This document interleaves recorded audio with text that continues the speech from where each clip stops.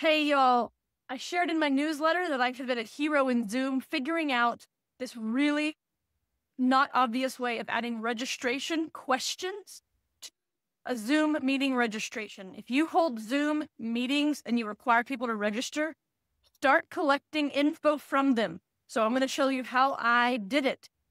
You're going to learn how to set it up, and then you got to keep watching because finding those answers is not intuitive. I'm showing you where to go inside your Zoom to get the reports. That way you're not going in blind to meetings you have with people, you know a little bit about them. Also, it's critical for follow-ups afterwards. Ask them questions that's going to allow you to sort people and follow up. We're going to jump into the screen share. Before we do that, make sure you're subscribed to the channel. Here we go. All right, so we're going to create a meeting. All right, so right here, we're giving it a title. Let's add a description. This will be important for us to see where this comes through. So test description. All right, test description. Check this out. Let's see where that goes. So let's say that this meeting is April 30th, 9 a.m. It's for 1 hour. Let's make it a recurring meeting. How about we make this monthly? No end time on the 30th of the month. Okay, sure.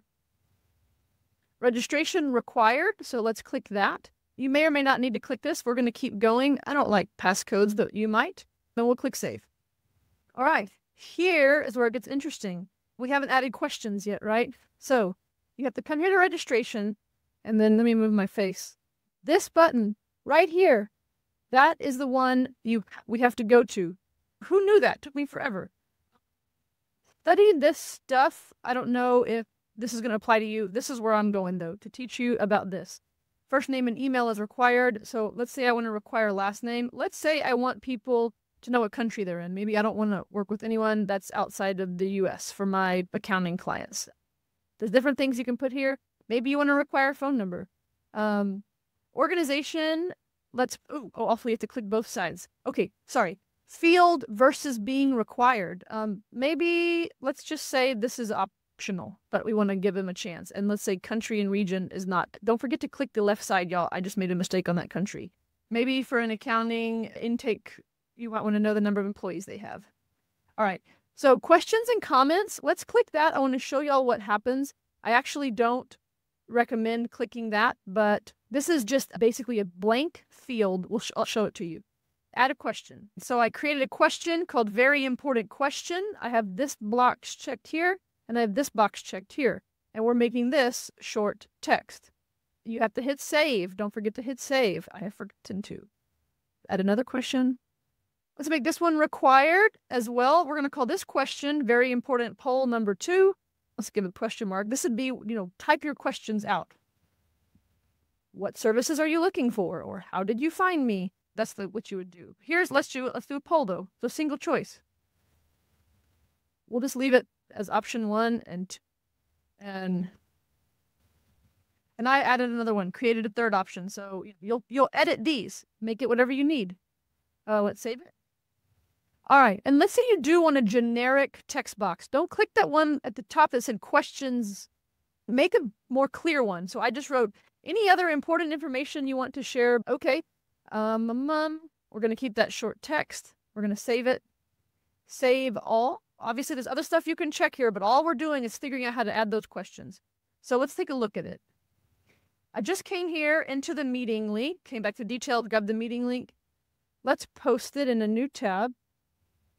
I grabbed my meeting registration link, y'all, and I put it in a new tab. So this is an example of a recurring meeting. Maybe you have like a small networking group or a mastermind group or I don't know, something and they're going to register for all these things.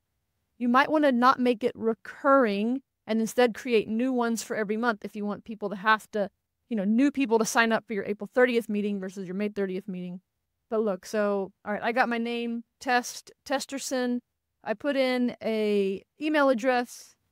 And look, I have a red star here. I'm required to put in, I'm from the US, test.org. Let's say I have, look, this is their defaults. They gave me number of employees, ABSDF. That's my answer. Here's my poll, or, my options, ASDF, ASDF. Let's register for this. Now this person has successfully registered for my Zoom. I'm popping over here to a new tab to show you the email that this person received. So just so you know, okay, this is a recurring meeting with no end date. Here's one limitation. This is not super obvious. They have to click that to add that to their own calendar. And then now let's come in here and see that we have someone registered for a meeting. So I'm still in my meeting. We're going to registrations. We can view the registration and we have some info here, but maybe clearly you're going to need to know what they answered, right? So let me show you how to do that. All right, on this menu bar on the left side, y'all, I came to reports.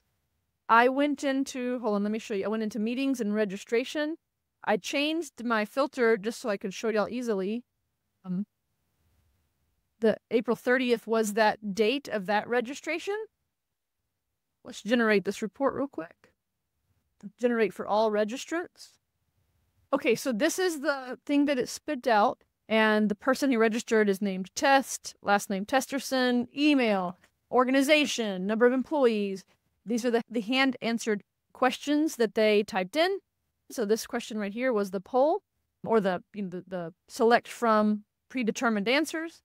This is what you would get. So I use this for my once a month free FreshBooks Q&A that people register for. I don't have a recurring meeting. I create a new meeting each month, and I've actually templated the meeting so I can just make it every month. When I'm starting to advertise to get people to sign up, they would register, and like last time I think I had 30 registrants, and they had put some good information. I'm not sharing my specific questions. I'm not hiding it. It's not important. But I asked a few questions. It allows me to know a little bit more about them in advance of the call, which is good. So I'm not going in quite as blind, but then also really gives me good information of following up later. And I have a record of them. All right, Bookkeeping Titles of Community. I hope this helped. If you've got other questions that you have when you see me sharing in my bi-weekly newsletter for this community that's published on Substack, respond to me and I will make videos. I made this video because someone said, ooh, tell me about how you do that. I need to do that. Don't forget to like, don't forget to subscribe. It really helps this channel out. I appreciate it. See you in the Bookkeeping Titles of Community. Adios, y'all.